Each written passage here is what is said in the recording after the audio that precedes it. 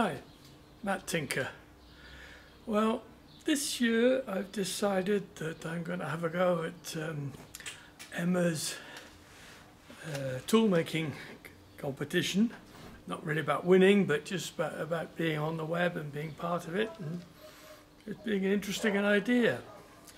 So I'm going to go through the process of making a tangential tool holder. Okay, this is my right hand cutting tangential tool holder.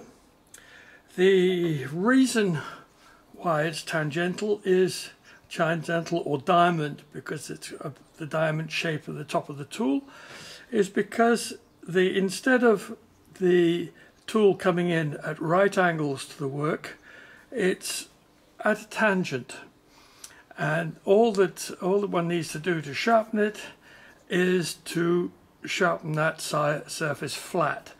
The rest of the tool geometry comes from the angle that the tool is situated at in the holder.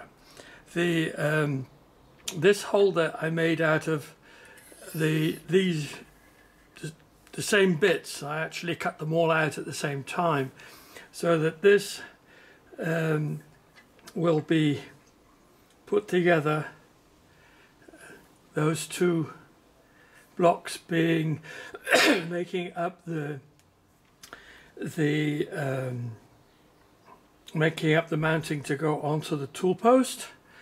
The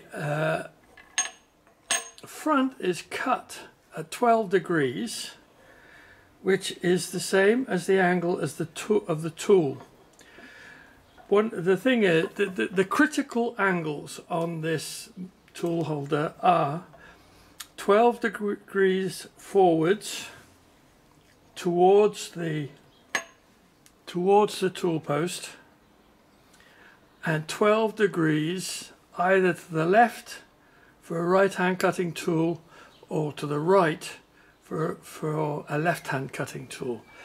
So to make the tool holder, I have two blocks of mild steel, one of which is 15 millimeters, the other is 10.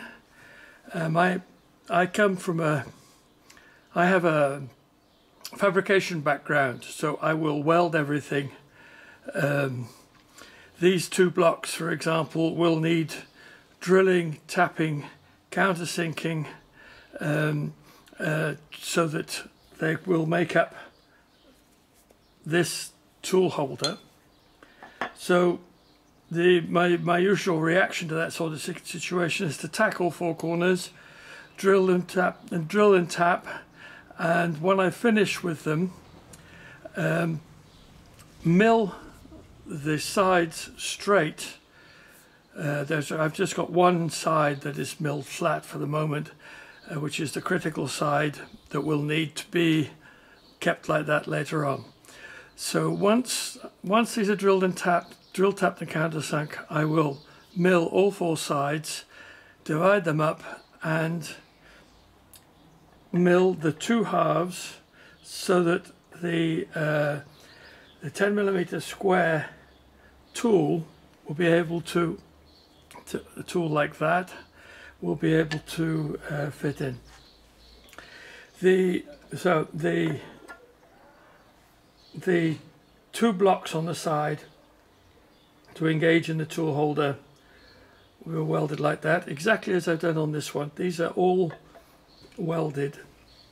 The tool holder itself, which will be actually the narrow side towards the here, will be welded onto the front to get the 12 degrees that way, and it will lean 12 degrees that way.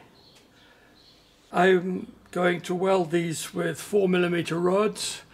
They must be something like, I can't remember, I think they're 5/32 rods.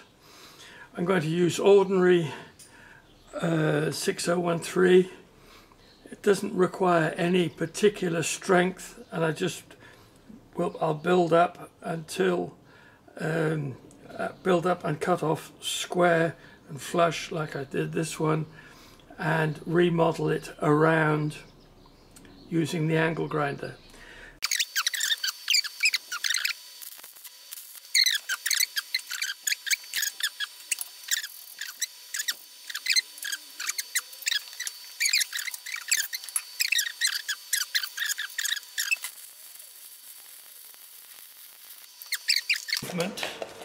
I'm going to peen it, and I'm going to use the air hammer to peen it.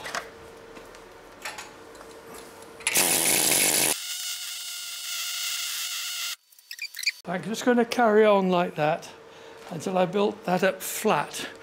I don't think there's any real reason for you to stay with me while I do that, because it's just boring.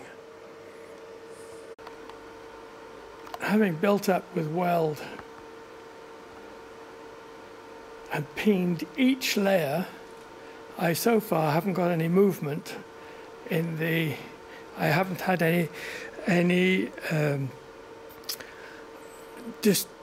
distortion from shrinkage.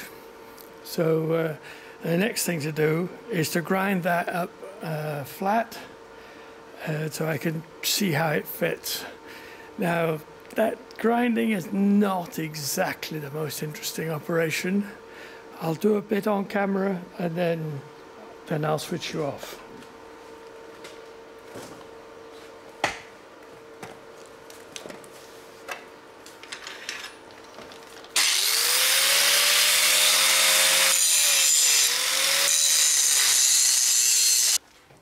I've welded this side and ground it off almost to its final shape. It's not quite square, but I can do something about that.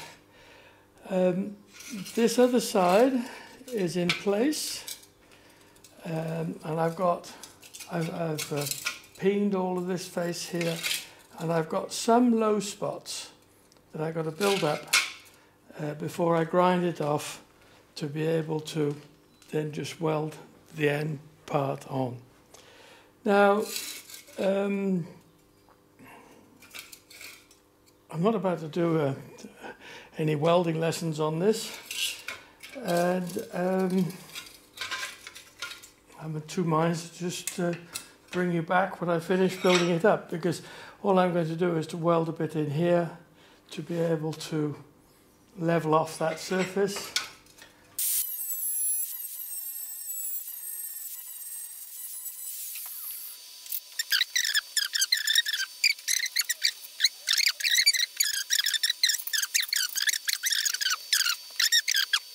So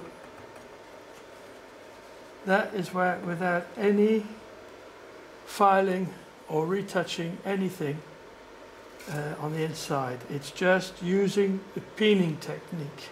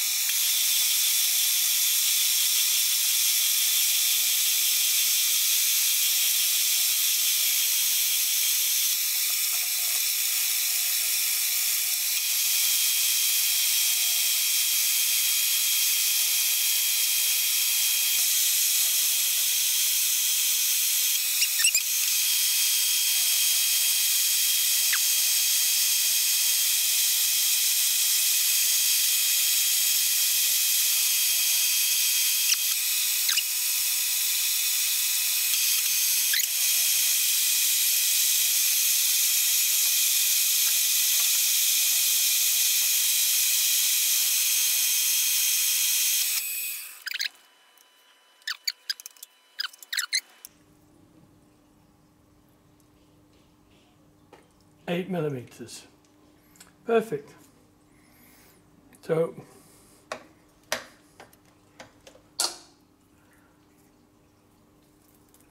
there's the two halves of the tool holder.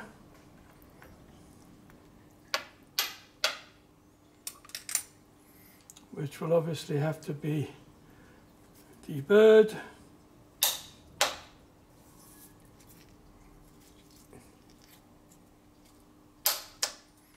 And cleaned up. 10mm wide, which is not a surprise. The distance from the edge is 6, like the other part. So altogether, these two bits now just need deburring, putting together, and then we'll weld the whole, do the final welding to get these two in place. I have been able to place the tool holding block onto the tool holder itself. It's tacked here and here. I will now have to weld this up here,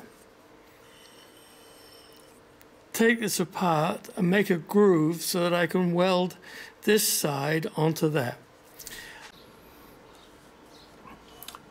I've been working on grinding the welds, the surface, principally on the fixed part, as ground with, first of all, with a stone, with an ordinary angle grinder, a lot with a large angle grinder, and then a flat wheel over the top to make it more comfortable to work with. I'm very pleased because I have, apart from a very tiny touch up on the outside here and on this face here, I've not done any adjusting to it at all, and it fits into the holder perfectly. Take some more off, not much, not much.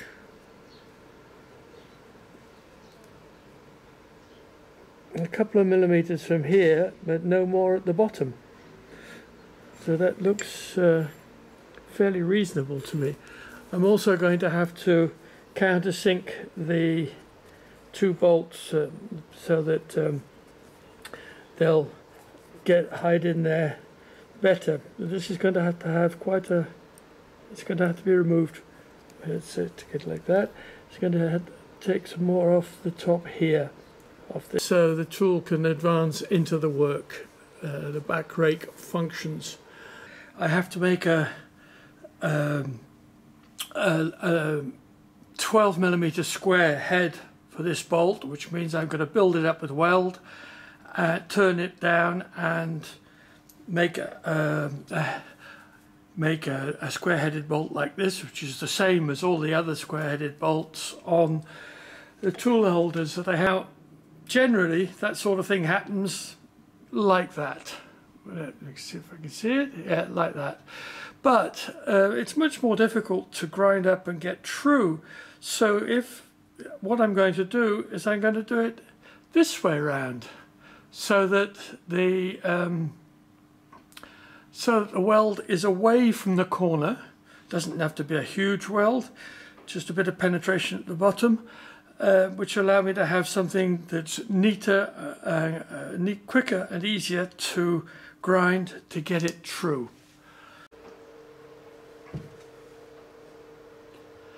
Weld it up. I laid it on a bit thick so that I've got, so I won't have to go back over it again and build up some more when I grind it down. The bolt head, although it's not very pretty, it's got enough meat on it to be able to transform it into a square 12mm square adjuster bolt.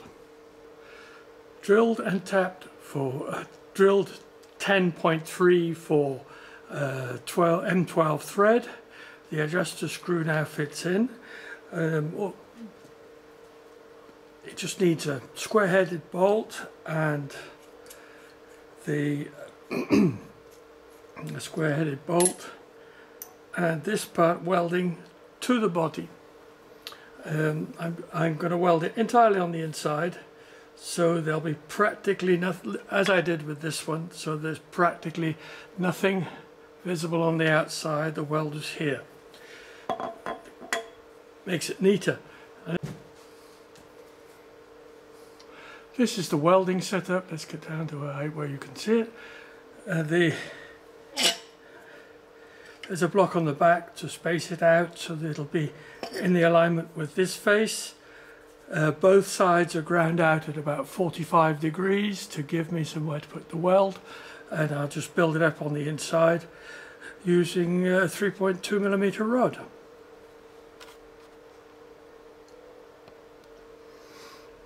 There it is, welded up from the inside only. A little tiny bit on the outside to clean up with a file, but principal stuff is going to be here with an angle grinder, so it'll be like its brother. This is a bit kind of a before and after shot. On the left, the right hand cutting tool that I'd already made, which I haven't yet finished fettling with the file and getting ready. And on the right is the left cutting tool, which I have sandblasted, ready to cold black it. So here are the two finished tangential tool holders. On the left is the right cutting tool, and on the right it's the left cutting tool. Whoops. I haven't finished fettling the sharpening block, but it's, as I said before, I think it's 30 degrees to work with the 12-degree inclination of the high-speed steel blank in the tool holder. So 12 degrees and 12 degrees, leaning the way it's cutting.